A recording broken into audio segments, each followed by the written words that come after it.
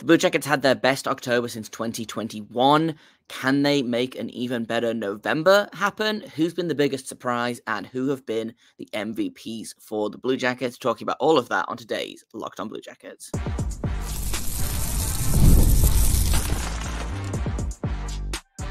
You're Locked On Blue Jackets, your daily podcast on the Columbus Blue Jackets, part of the Locked On Podcast Network, your team every day. Hello and welcome to Locked On Blue Jackets, part of the Locked On Podcast Network, your team every day. I am, as always, your host, Jay Foster, here to give you the good, the bad, and the ugly about your favorite team and mine, the Columbus Blue Jackets. Before we get things started, I want to thank everyone for making this your first listen of the day every single day. Locked On Blue Jackets is free and available on all podcast platforms and over on YouTube. Before we get started, I also want to let you know that today's episode is brought to you by FanDuel. You can start the season with a big return on FanDuel. New customers place a $5 bet and you'll get started with $150 in bonus bets if you win your first $5 bet.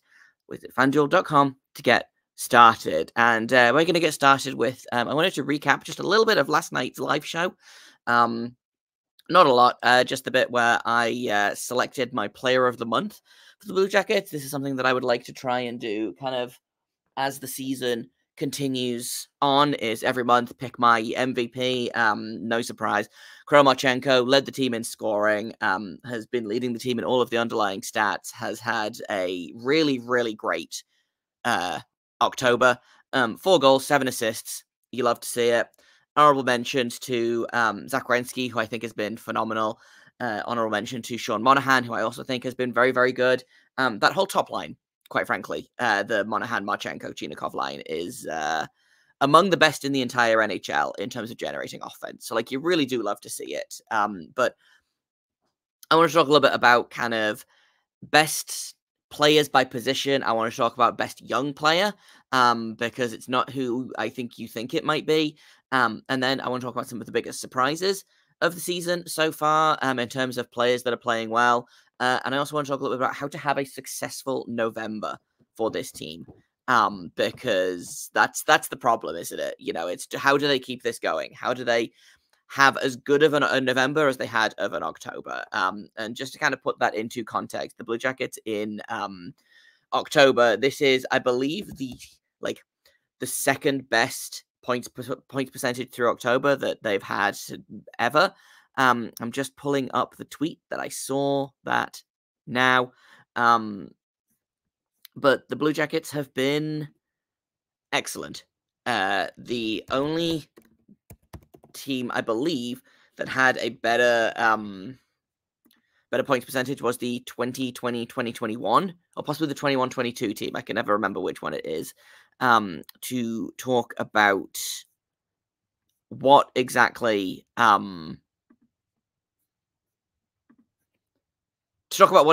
the Blue Jackets have been doing since then. It's not good.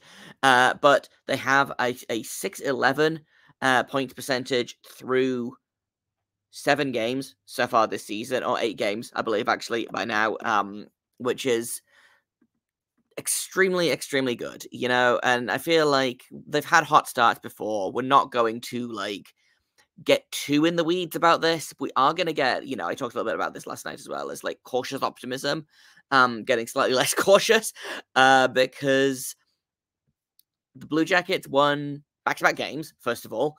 They're on a 4-game point streak right now, a win, an overtime loss, and then 2 wins. Back-to-back excellent performances from Elvis. In 2 of those games, they scored 6 goals in each game. I'm glad that they broke the streak of they either score 6 goals or they lose, because that felt unsustainable. So showing that they can win without having to score 6 goals was really great.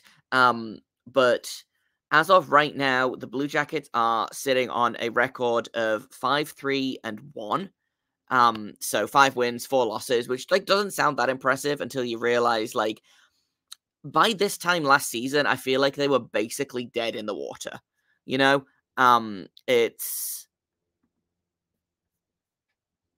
tough to kind of talk about what a good start they're having, because we've seen, yes, I get it. We've seen this before. I'm just pulling up what they are, what their record was this time last year, because it was real bad. They were 3, 4, and 2 through 9 games. They had a 444 point percentage. The only team in their division worse than them were the Pittsburgh Penguins. So, which Penguins are doing real bad again this season, but the Blue Jackets have jumped over the Flyers and the Islanders. They're currently sitting just behind the Devils. If you look at points percentage, the Devils are currently sitting like at the top of the division right now, but that's because they've played 13 games. And the Blue Jackets have played 9. So they've got 4 games in hand, and they are 5 points behind them. So, like, that's very, very catchable. New York, Washington, and Carolina all doing very well. They've all got points percentage of, like, or 750 or just below 750. So, like, they're winning 3/4 of their games. Blue Jackets are winning just over 60% of their games. So, like, again, huge strides forward. Can they keep this going? I think yes, maybe, and that's because of the play of a handful of players. So we've talked a little bit about kind of the team in general, how their October has been, and you know, as of like historic terms. I say historic. The team's 25 years old. It's fine. I want to talk about some of the players now, though, that are behind this. And I've talked a little bit about Marchenko and how he's, you know, leading the way. He is 11 points in 9 games, which I believe is tied for 1, 2, 3, 4, 5, 6, 7, 8. Tied for 9th in league scoring. He's currently listed as 37th because, like, it's early in the season, you know, but he's doing really, really great. Leading the way on the ice, becoming I don't think it's fair to call it like a breakout performance, because I think last season was kind of his breakout performance, but it looks like he's going to be even better this season. And I think he and that top line are a huge part of why the Blue Jackets are succeeding right now. Elite Prospect likes to do these projections. And again, he will almost certainly cool off, but right now he's on pace for a 100-point season, 36 goals, 64 assists. If he plays all 82 games, which I'm going to knock on wood here, I'm going to knock on the desk, it's fine. He's not going to hit 100 points, I don't think, but his career high right now is 42, and I think you probably get maybe a 30-goal, 40-assist performance from Kirill Marchenko this season if he keeps it up. And credit as well to his line mates. I'm just pulling up what their numbers are in terms of like as a group for if they've played teams that have played at least 80 minutes together. They are currently second in expected goals percentage. They are at 72.9%. The only line above that is a defensive line, and that's a defensive pairing. That's Shane Gostisbehere and Sean Walker in Carolina. They're at 78.5. In terms of offensive lines, Chinakhov, Monahan, Marchenko are way up at the top. In terms of, again, creating that offense, and they're also getting it done defensively as well. Their expected goals against per 60 minutes is also the lowest among all forward groups that have played 80 minutes together. They are leading in expected goals against, and in terms of expected goals for, they're not like leading the pack there, but they are creating a lot more offense than they are giving up. So that's why their expected goals for per 60 is they are currently 4th in the league right now, because they're not creating as much as some lines. So like Cooley, Heatle, Kako in New York are leading the way in terms of expected for per 60 minutes at 4.83. But that's because they are creating 7.4 expected goals for, and they're also allowing 3.7 against. So like it's a wider margin, but they are giving up a lot more than Monahan and Marchenko and Chinakhov are. Like, they're giving up almost an entire goal less than second place. So, again, that line, killing it. Absolutely just wrecking house. In terms of defensive pairs, the Blue Jackets are not near the top of the pack. Again, they are... Provorov and Werenski, again, are creating a lot of offense. They are also giving up a lot of offense. So they are really kind of in the middle, not the middle of the pack. They are 25th in all defensive pairings that have played, again, a minimum of 80 minutes, which, I mean, defensive pairings play a little bit more than regular pairings. So if we, like, scooch the goalposts just a little bit to 100 minutes, they do jump up to 17th in the league. And they've played 135 minutes together, which is, again, top 15 in the league in minutes. So again, we're going to scooch the goalposts just a little bit more, just because I'm always interested to see. In terms of defensemen who have played more than them, Werenski and Provorov are top 5 in the league in expected goals percentage. Again, it's because they're creating a lot. They're also giving up more than I would like them to. Not like the most, but again, for duos that have played more than them, 6 pairs have given up fewer, and 7 or 8, I can't do math on the fly, have given up more than them. So again, that top pairing leading the way, Werenski doing a fantastic job. It was really hard not to choose him for my like player of the month, but I still think Marchenko was maybe a little bit of a cop-out answer, but I do really still, I stand by that. I think Werenski a very, very close second, and I'm looking for Werenski to be a big, big player in November. And honestly, like, my prediction might be Werenski gets player of the month in November. We're going to take a quick break, and then when we get back, I want to talk about the goaltending a little bit, and I want to talk about some of the biggest surprises that have happened this October for the Blue Jackets in terms of players I didn't expect to step up and who have. So that's what's coming up next here on Locked On Blue Jackets. First, I'm going to tell you about PrizePicks. What is PrizePicks? Well, it's the best place to get real money sports action. With over 10 million members and billions of dollars in awarded winnings, PrizePicks has made daily fantasy sports accessible to everyone. All you have to do is pick up more or less than at least 2 plays for a shot to win up to 100 times your cash. So you can run your game all season long on PrizePicks. They put their members first, so all their withdrawals are fast, safe, and secure. When your picks hit, you can get your money in as quick as 15 minutes, and they now offer Venmo for quick and easy deposits and withdrawals into your account this sports season. Do you think Kromachenko will get more than 1.5 goals this weekend against the Jets and the Capitals? Do you think that Austin Matthews will get more than 3.5 goals next week? You can cook up hot takes with your friends and win real money this hockey season when you and your crew run your game. Sign up today and get $50 instantly when you play $5. You don't even need to win to receive that bonus. It's guaranteed. And they've got weekly promotions that can lead to big payouts like Taco Tuesday. Each Tuesday, PrizePicks discounts select player projections up to 25% to provide even more value for your lineups. Download the app today and use code LOCKEDONNHL to get $50 instantly after you play your first $5 lineup. Once again, that is code LOCKEDONNHL to get $50 instantly after you play your first $5 lineup. PrizePicks, run your game. Welcome back to Locked On Blue Jackets. We're talking about the Blue Jackets in October and how they have basically almost universally exceeded expectations. And I want to talk about the goaltending real quick, which it's kind of proving my thesis about this team, which is that the Blue Jackets don't need Vezina-level goaltending to succeed. They need league average goaltending. And frankly, that's what they're getting right now. In terms of players, again, it's a very small sample size. Tarasov has played 5 games. He's 3-1-1. Merzlikins has played 4 games. He's 2-2-0. Tarasov at 886 save percentage. Merzlikins a 925 save percentage. Has dropped his GAA to 2.05 after, again, 2 excellent back-to-back performances, allowing 1 goal on his last 61 shots, which, again, to put that in perspective, the 37 shots previous to that, he had allowed 7 goals. Or no, excuse me, my math is not mathing. The previous, I think, 55 shots to that, he'd allowed 7 goals. So, like, it's a real night and day.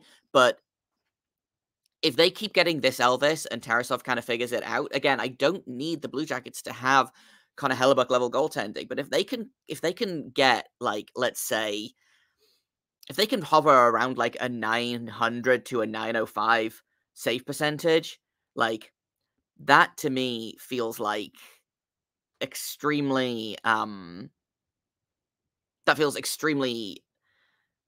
sustainable, let's say.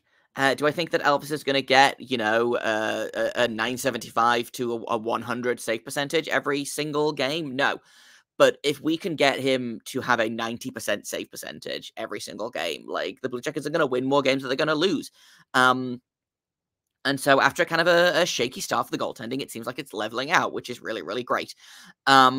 Again, that's kind of a key to have a successful November, which we'll talk about in a second here, is what they need to do to kind of keep this rolling. I wanted to talk about some of the biggest surprises for me. And one of those surprises is Jay Christensen, who I talked about a little bit in last night's episode, last night's live show, about like how surprised I was at how well he's doing. And he's not flashy about it, but he's kind of just quietly making his way through the season. He's got 4 assists in his last 9 games so far this season. He's averaging 16.5 minutes of ice time, which if I had to guess, would be about 6 minutes higher than the rest of his average. So yeah, last season he played 12 games, averaged 13-13. Season before that, 15-13 a game, played 24, and then his quote-unquote rookie season, he played 8 games, averaged 946.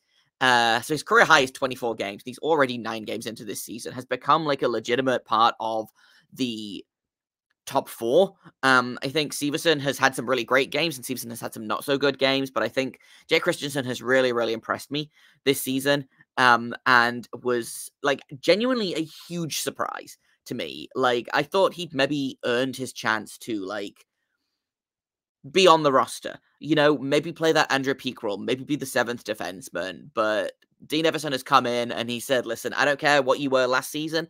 I'm going to see what you are this season. He put Christensen and Severson together, and they've seen a fair amount of success, which is really, really fun. And Jay Christensen is, I think, a really good example of sometimes you need to take the time to develop a player in the AHL. Jay Christensen was a undrafted player, is 25 years old, was a stalwart for the Cleveland Monsters the past handful of seasons, was a all-star for them last season, and I believe the season before that as well. So again, like, absolutely no complaints with how Jay Christensen is doing. Am I shocked that he's doing this? Yes, extremely.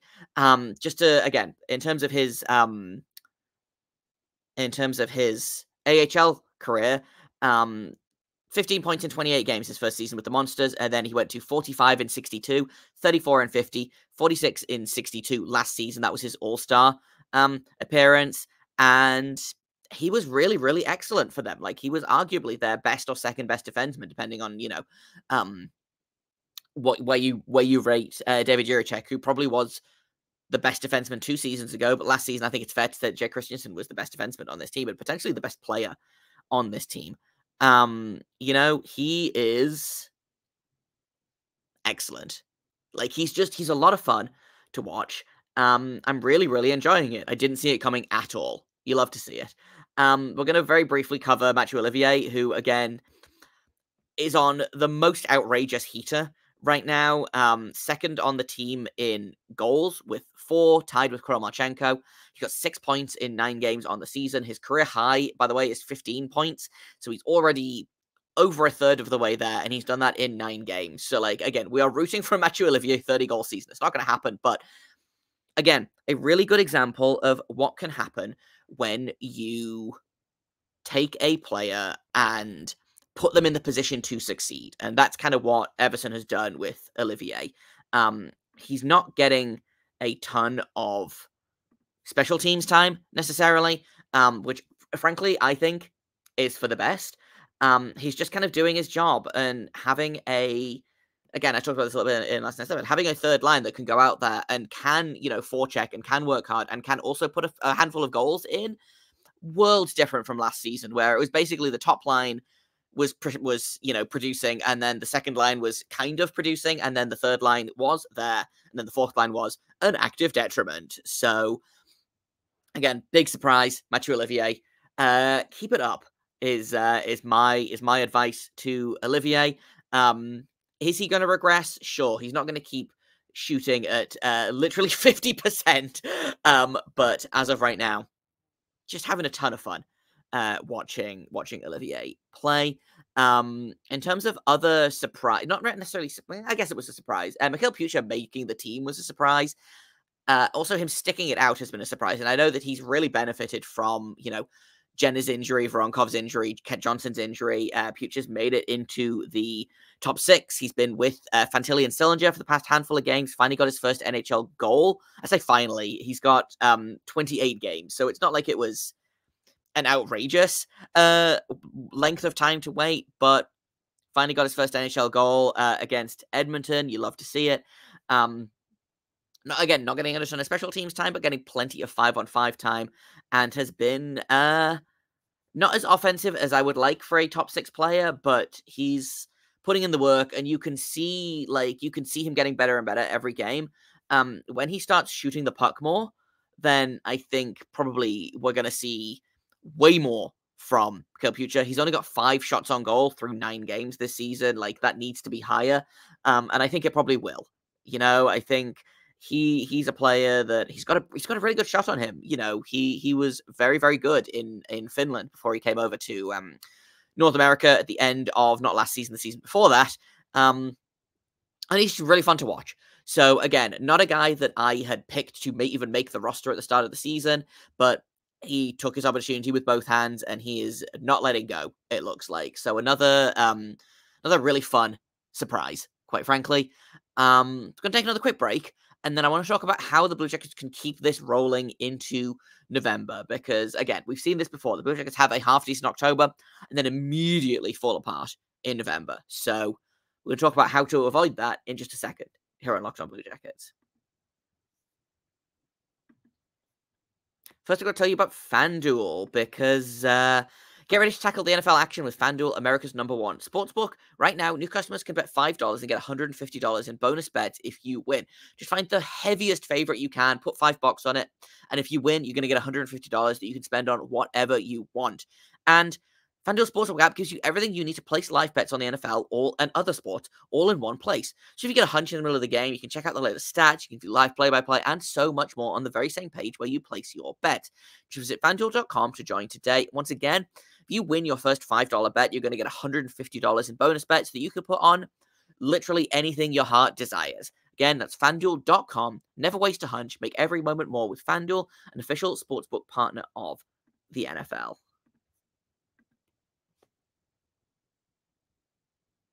Welcome back to Locked On Blue Jackets. We're talking about how the Blue Jackets can kind of keep this rolling. And, my answer is not super interesting, because the thing is, they can keep this rolling by just, keeping doing what they're doing. Again, I've said it so many times. I've had other people say it to me. This team is night and day different to last year. It looks like it's a completely different franchise.